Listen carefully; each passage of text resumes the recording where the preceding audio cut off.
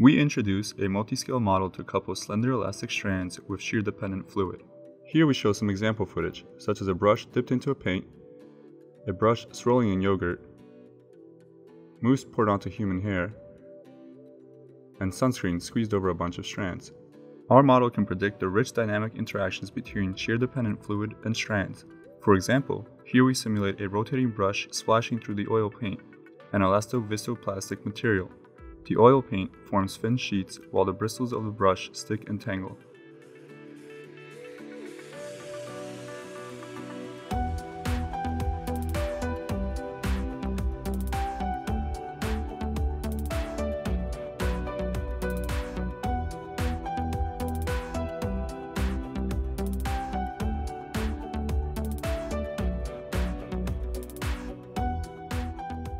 Our system is composed of three components: the hair strands, the reduced surface flow on the hairs, and the bulk liquid. For each component, we develop one or more new techniques, along with methods to treat their mutual interactions. Our first contribution is a surface flow model for elastoviscoplastic fluid on strands. Here we test our model with large droplets of 4 different kinds of materials flowing on a thin strand. The water immediately flows off, and the mud slowly expands, while the paint and cream flow very little in this scenario. When rapidly rotating strands with droplets on them, we observe that mud and paint are flung out soon after the simulation starts, while the milk cream only starts to move once the centrifugal force exceeds the fluid's yield stress.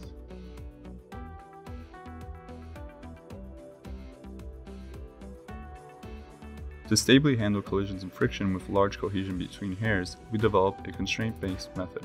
When gradually separating 2 contacting strands covered with whipped cream, we observe tunneling and locking artifacts in a penalty-based method, while our method can smoothly handle the splitting. Beyond collision and cohesion, our method can also simulate the different frictional effects caused by different materials covering the strands.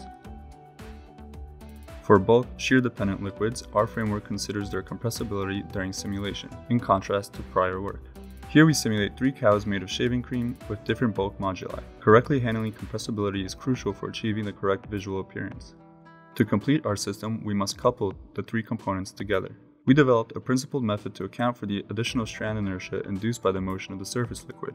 Here we simulate a heavy droplet flowing down a thin strand. Our method can simulate the scenario stably, while prior work cannot.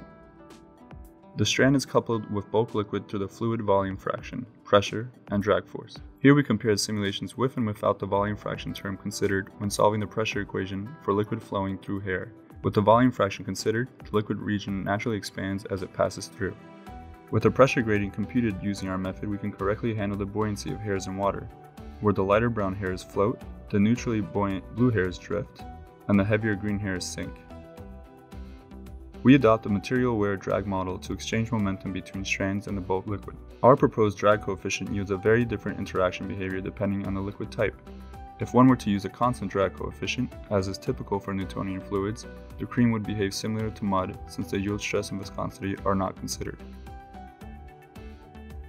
Finally, we couple the bulk liquid with the surface flow through the application of appropriate boundary conditions. We now show a variety of additional examples to further illustrate the capabilities of our model.